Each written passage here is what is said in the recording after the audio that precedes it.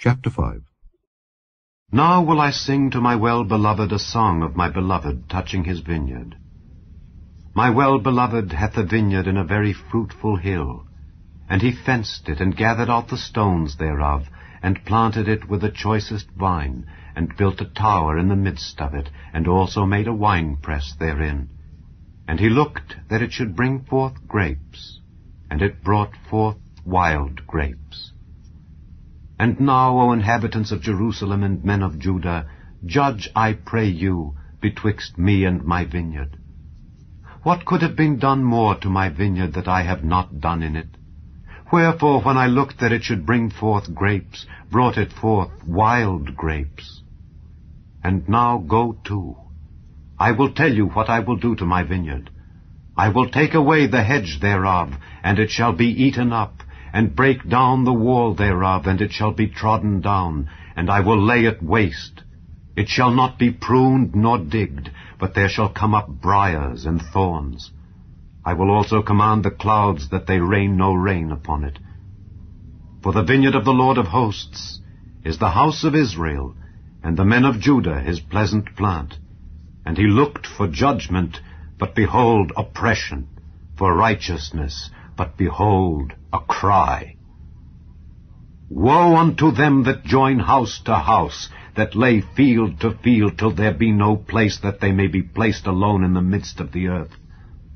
In mine ears, said the Lord of hosts, of a truth many houses shall be desolate, even great and fair, without inhabitant. Yea, 10 acres of vineyard shall yield 1 bath, and the seed of an homer shall yield an ephah. Woe unto them that rise up early in the morning, that they may follow strong drink, that continue until night, till wine inflame them. And the harp and the viol, the tabret and pipe and wine are in their feasts. But they regard not the work of the Lord, neither consider the operation of his hands. Therefore my people are gone into captivity, because they have no knowledge. And their honorable men are famished, and their multitude dried up with thirst. Therefore hell hath enlarged herself, and opened her mouth without measure, and their glory, and their multitude, and their pomp, and he that rejoiceth shall descend into it.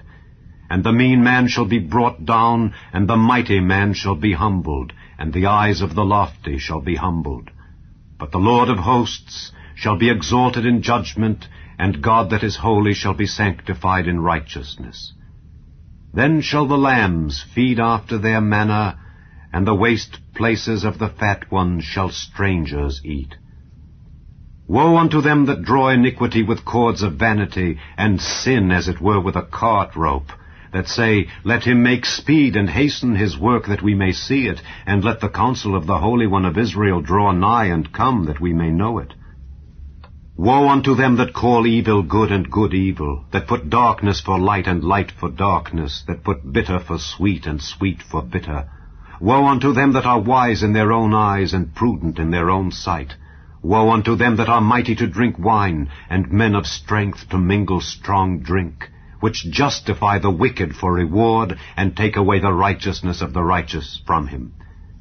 Therefore, as the fire devoureth the stubble, and the flame consumeth the chaff, so their root shall be as rottenness, and their blossom shall go up as dust, because they have cast away the law of the Lord of hosts, and despised the word of the Holy One of Israel. Therefore is the anger of the Lord kindled against his people, and he hath stretched forth his hand against them, and hath smitten them, and the hills did tremble, and their carcasses were torn in the midst of the streets.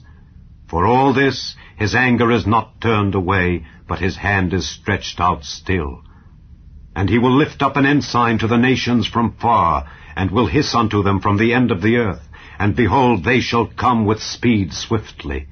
None shall be weary nor stumble among them. None shall slumber nor sleep, neither shall the girdle of their loins be loosed, nor the latchet of their shoes be broken. Whose arrows are sharp, and all their bows bent. Their horses' hoofs shall be counted like flint, and their wheels like a whirlwind. Their roaring shall be like a lion. They shall roar like young lions, yea, they shall roar, and lay hold of the prey, and shall carry it away safe, and none shall deliver it. And in that day they shall roar against them like the roaring of the sea, And if one look unto the land, behold, darkness and sorrow, and the light is darkened in the heavens thereof.